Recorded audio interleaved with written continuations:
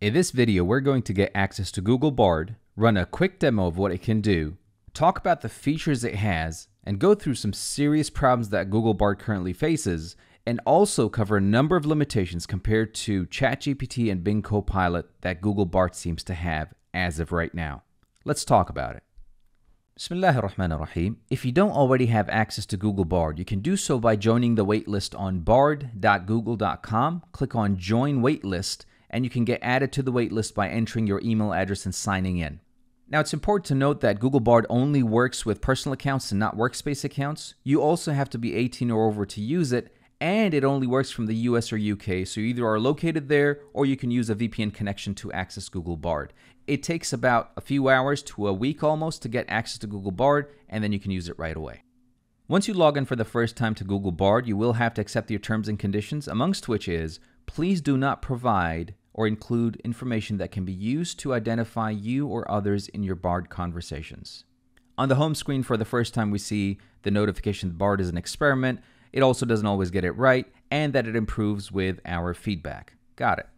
The home screen seems pretty straightforward and simple. On the left-hand side, we can reset the chat, look at our activity, FAQs, help and support. At the bottom is the typical chat prompt, but it also has a microphone icon, which definitely makes it convenient to record instead of having to type our questions. And at the very bottom, it says Bard may display inaccurate or offensive information that doesn't represent Google's views. I guess that makes sense because it is in the experimental phases, so it's going to make mistakes. That's to be expected. Now let's test our first use case. Tell me the price of Bitcoin today.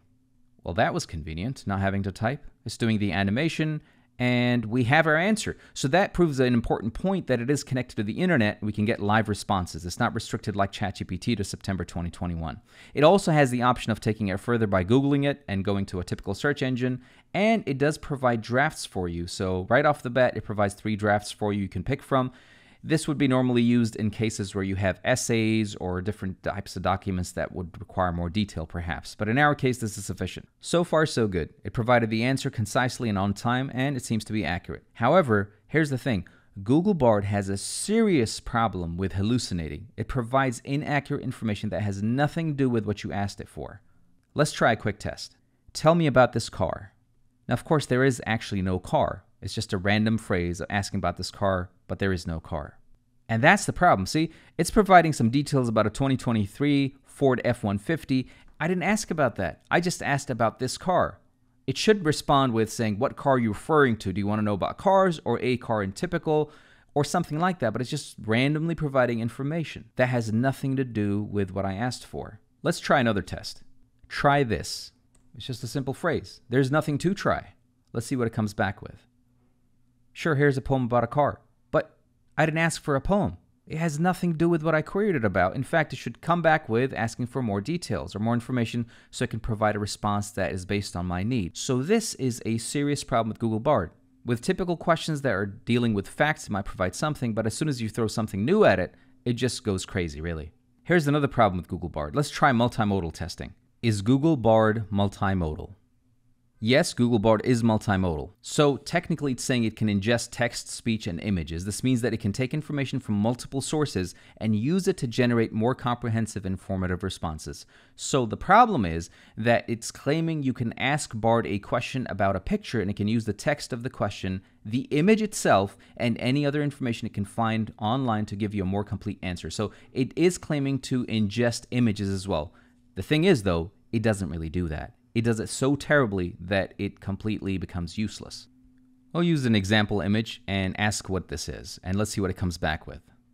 So give it the link and ask what this image is about. The image shows a young woman sitting on a bench in a park. She's wearing a blue dress and white hat, and is what in the world is it talking about? I think Google Bard is high in its own supply. I mean, come on, it's a Lamborghini, and it's like out of nowhere bringing up some weird photo or some description of something that has nothing to do with the image. Now, in case you're wondering, the image has nothing to do with people at all. In fact, there's no people in the image whatsoever. It's a car in a forest. A pretty cool looking car, I gotta say, but it has nothing to do with people. In fact, the other images on the page are also about cars and not people. So not sure what's going on there or why I made that mistake, but it is a pretty terrible answer. Let's go ahead and do a final test and see what it gives. We'll do a coding question that I've done with ChatGPT in the past. So here we'll go ahead and write code for me to allow access to my API service, write it in Python. There we go. Let's see what it does. Okay, so it's provided the code. Let's go ahead and do a quick test to see if it can secure this code, which is something that other software similar to ChatGPT does for you. We'll go ahead and protect the code you provided against the OWASP top 10. Let's see if you can do that for us. So that's a little limited. It's just providing a description of what you can protect against, but it doesn't really do it for you. I wonder if there is a different way to finagle it to do that for you. We'll go with something, okay, now protect the API code you provided against the OWASP top 10. Let's see if you can actually do something with that code. Okay, so it did provide the code with slight improvements.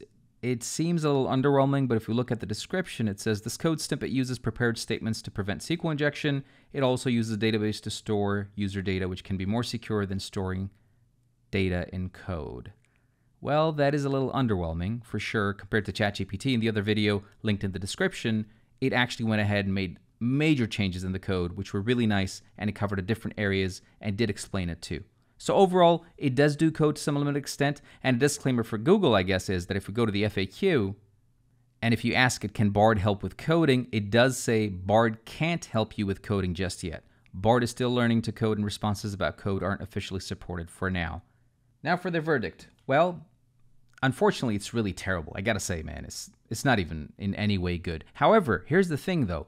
It's great if it came out 6 months ago, but because now we have a measuring stick or sort of a standard to measure it against, such as ChatGPT or even Bing Chat or Copilot as it's called now, it's just way behind and it's way more inaccurate than those. So it just feels like it's just too late, too little, if that makes sense. And as always, don't forget to like and subscribe and have a good one.